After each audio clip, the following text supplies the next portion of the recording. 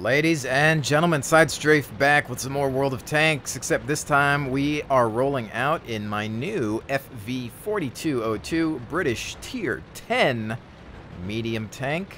Finally got this bad boy on the live server. Pretty excited. Although, I have to say there's a certain charm that the Centurions have in terms of their looks and aesthetics. I really like and prefer their silhouette. Turret's really nice looking on those units as well. This one, though, of course, far better stat-wise. Well, I won't say far better. Better in certain areas. We'll take a in-depth look once we get to the garage. As you can see, the reload time on this is a little bit better. You can do about 6 rounds a minute compared to the 5 on the Centurion Mark 7/1. Firepower is about the same. Accuracy the same as well. I should have had that tank. But alas, I couldn't get the last shot off. Alright, so turret armor on this thing is better, so keeping it hull down is still a good tactic. We nailed him back. There may be some issues with the turret ring area. Hard to tell. Still testing it out. And we've lost targets there. Still a mobile sniper. It's a little bit more maneuverable. Has a 50 traverse speed compared to the 40 or 39. 30 something on the Mark 7/1. We'll look at it once we get back to the garage. Well, we're taking a few of them with us so far. Shot out, he's going to go back around. We want to be careful though because we are putting ourselves out in the open here. Another kill that I probably should have had. Really good maneuverability, but it still has the same speed, which is 40. It's lighter. Engine horsepower is 810, which is less than what the Centurions have, but since the tank is lighter, it's going to do about the same speed.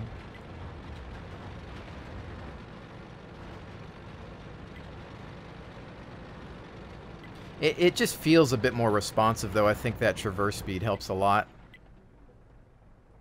And shot out. Oh, you have got to be kidding me. Really? Pen no damage on a piece of artillery? That's disappointing. That's really disappointing. What did I hit that would do that? How strange. Where are you going?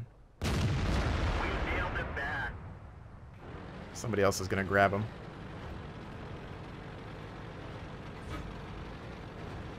Oh, hello. Where are you? Aw, what was he behind that I couldn't get a full silhouette? Is that a rock over there or something? I don't know. Maybe it was a magic bush or the hill interfering. Ooh, that doesn't look good. I don't want to try to keep on the move. Get into cover.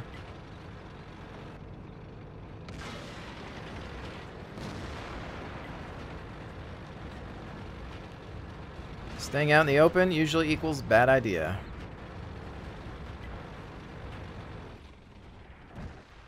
T-57 heavy.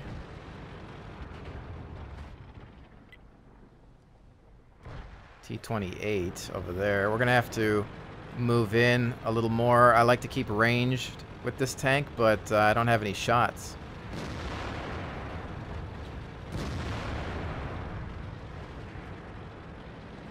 Let's see if I can get eyes on this guy's turret. We nailed him back. Hello. Alright, hopefully nothing gets me on the 6.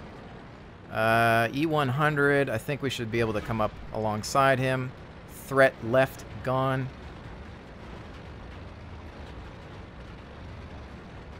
Up. Yeah, he's ready for me, though. He's going to take fire, so you're going to have to pick your target, son. That's that. Final target is far out. We'll just kill him. I'm not going to really worry about the cap. Maybe if I can get a visual on him, I can throw something at him.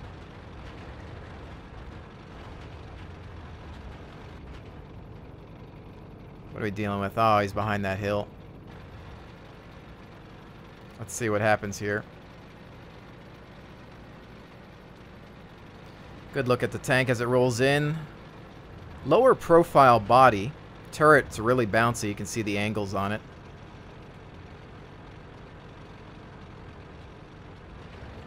Come on, let me get one shot. Ah, so close. That's that. So, nothing amazing there. Okay.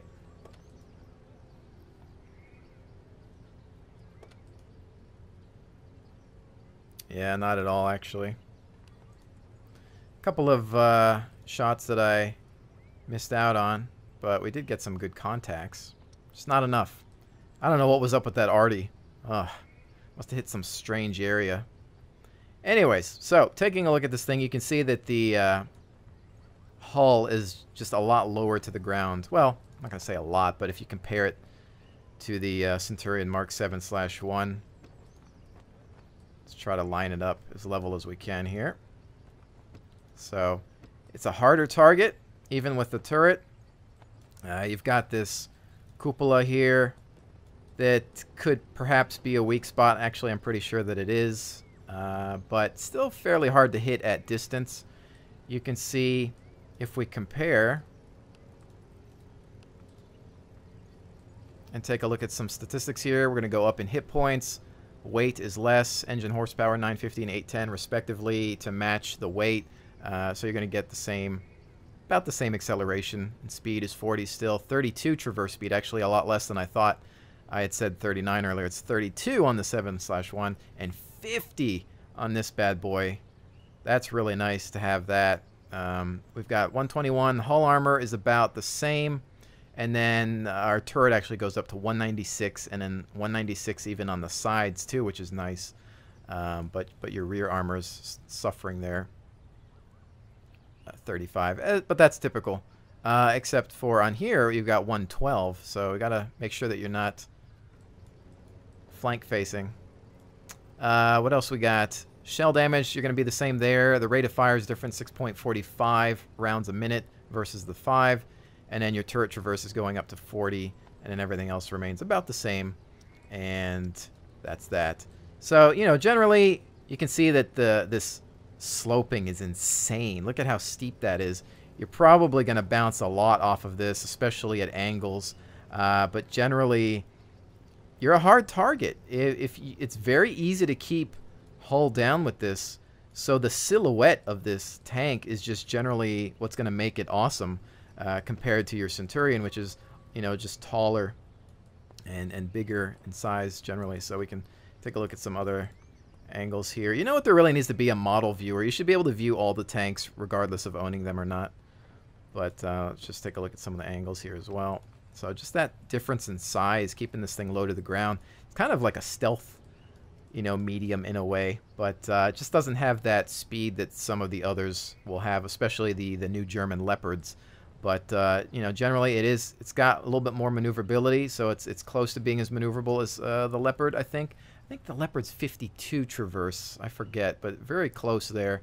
It just doesn't have that nice 64, 65 kilometer speed. But your gun, your accuracy, it's the same as what you've got on the Mark 7, except for the fact that you are dealing with a better rate of fire. Which is nice because the gun is fantastic. We all know that. But I'm in the process of leveling up this crew. I, of course, have kept my other Centurion, so I haven't transferred anybody over. And that's that. So, again, I'd say with this thing, keep it hull down. You know, use your maneuverability to get yourself in a nice sniping position and let them have it. I'm a little concerned with this here, this part of the turret, almost the turret ring area. I think this is a weak spot from what I've seen. You're probably gonna have a weak spot here as well. So try to keep really low to the ground. These boxes are not, well, you can't hit them. They're not hit boxes, is what I'm trying to say. So Your turret is really just the area within here. So they can shoot through this all they want. It's not going to do anything. Same for that box, probably back there. So you can see you've got some extreme sloping here, but you don't actually have an external gun mantlet. So that could be a problem there and along here perhaps. I don't know how many people are going to want to aim at this because it looks like it's going to be really, really bouncy. But again, I still need to do some more tests, and well, you never want to get hit at the rear end of the tank. So let's go in and do another. Again, I haven't played too many games with this thing. Still getting used to it. You know, I like the way it feels. It seems to drive pretty well. Feels just a bit more responsive because of that traverse speed, and that's always nice. I'm still kind of spoiled on those German Leopards, though. Man, they could take off quick. They just couldn't take any beating whatsoever. This thing is very bouncy. So, you know, I've had a lot of shells bounce off the turret. I'll have to do some more tests to see where the actual weak spots are on it, though. Generally, though, I keep to my motto, don't get hit in the first place. It's going to happen, but try not to. Keep a distance. Let's go. You are a sniper.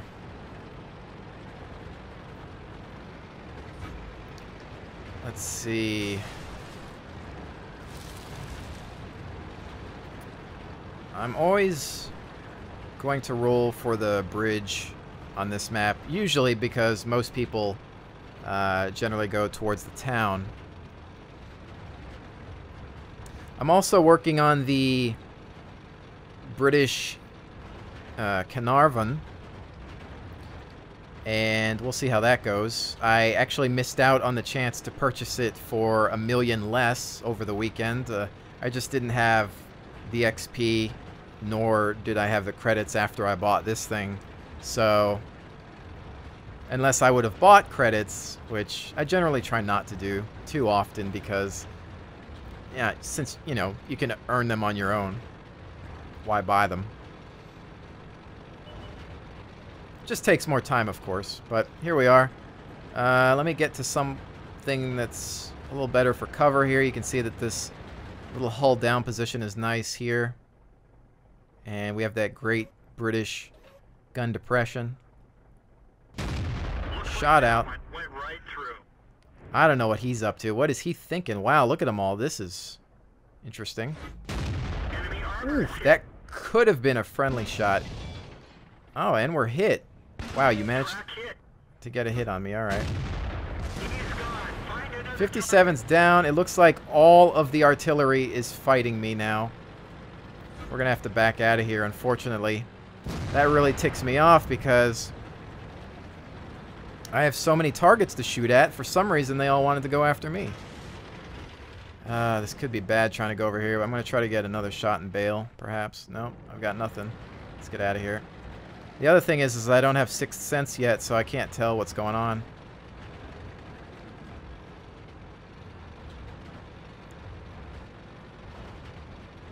Use my speed to fall back a little bit and find a different hull down position.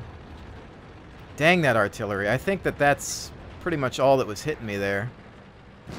There's their scout down. Perhaps this guy, the Conqueror, actually had a good idea. Just hang out by the bushes. That's what I should have done. Generally, I've had good luck at that hull down position, but not this time. Yag Tiger. Barely have a shot on him. enemy is hit. That's probably going to bounce all the time from the front.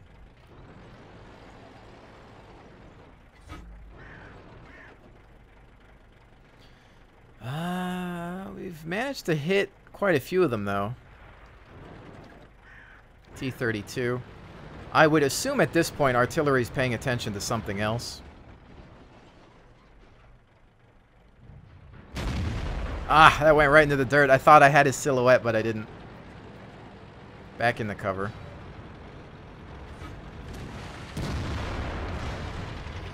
Let's see, hopefully that Yag Tiger is taking his shot.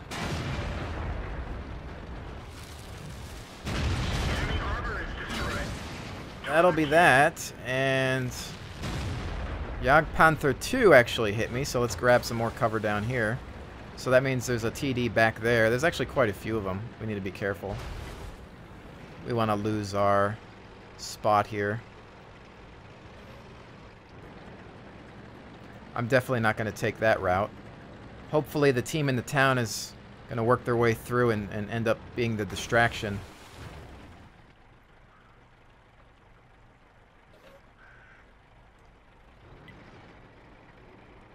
At this point, I've taken so much damage, we need to wait till the enemy's spotted before we can do much. Let's see.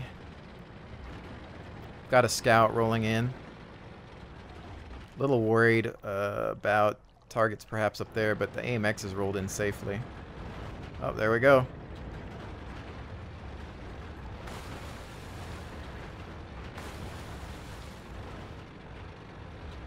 T-69.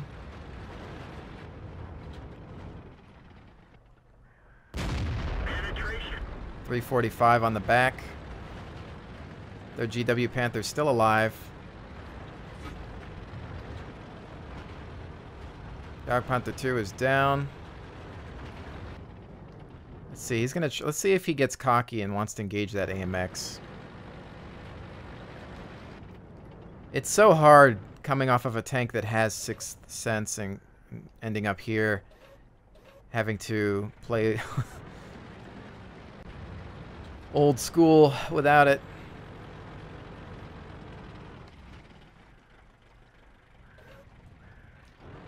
Jag Tiger down over there. Let's see if we got a shot off on him, maybe. Penetration. And we do. Object as well. They're both falling back. He's into cover now. Penetration. Shot on the object. Jag Tiger has no idea. Object has no idea either. That's a miss. Jag Tiger's down. Object's out of sight. Dang, I wish I didn't miss that guy.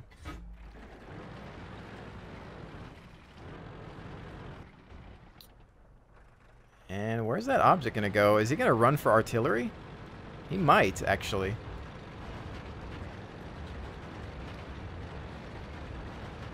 Nope, they got him. Alright, time to move in. T-69 fired one shot. He's down. Nothing but artillery left. Good job to our artillery on our team.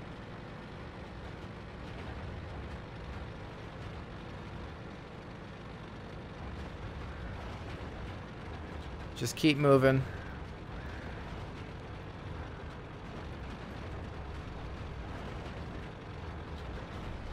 Generally, they're over in the back here.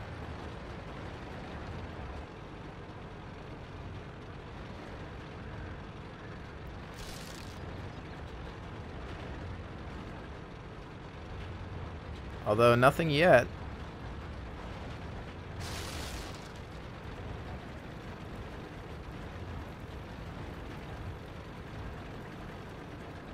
They might be on the other side, perhaps. Hotel 1, maybe. Oh, yep, that's what I thought. Ah. That is that. Kind of a rough start there. I think all of their artillery took shots on me at the beginning of the game. Unacceptable. But a little bit better there. Okay, so let's go ahead and do one more battle, as per usual. Brief transition there. I had to crash the desktop on the last round. Hopefully it doesn't do that to me on this one. Generally, I don't have it while I'm in game. It typically only happens when I'm browsing the tech trees, which is weird in itself. It doesn't happen that frequently. It used to be much worse. They seem to have taken care of a lot of the issues, and sometimes I think maybe it's certain NVIDIA beta drivers that are partially responsible, but I think I don't want to be the first one in here. I see that somebody's asking me about the FV4202, but I kind of don't have time to respond just yet.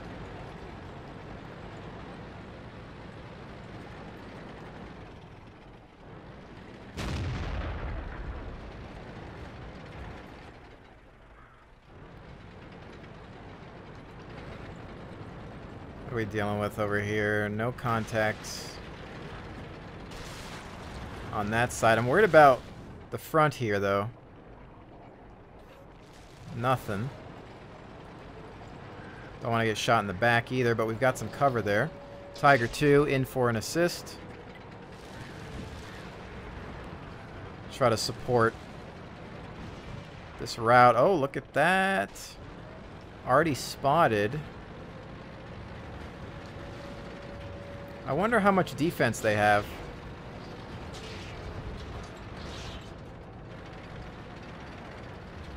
We might find out. Let's take a look. I do have a decent amount of speed to be able to pull this off. Ah.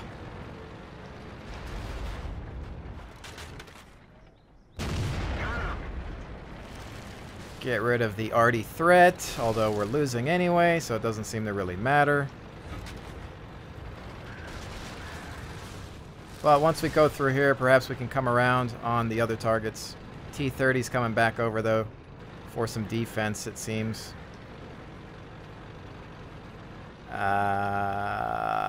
Let's see. Yeah, where'd that arty go? Don't know. He's going to have to shoot through that wall before he can grab me. There's their M40.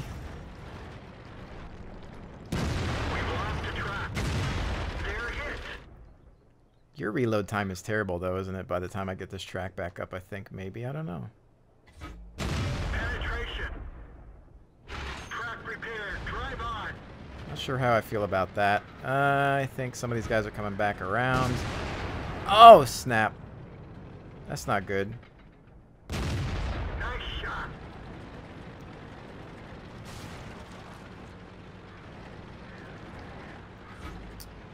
Well, let's see. Oh, there goes a shot in. Let's see. Come around through here. Artie wants to perhaps go into TD mode. T-30's hiding behind the corner.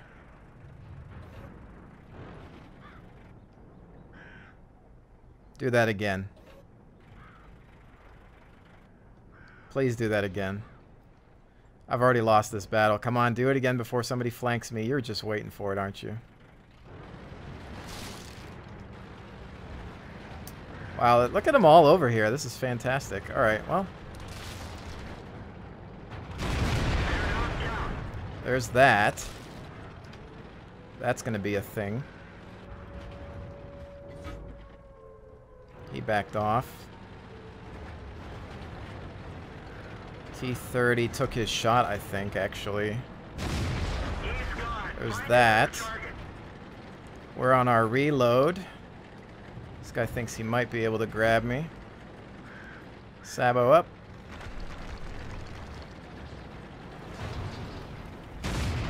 Oh, you son of a bee mother fracker.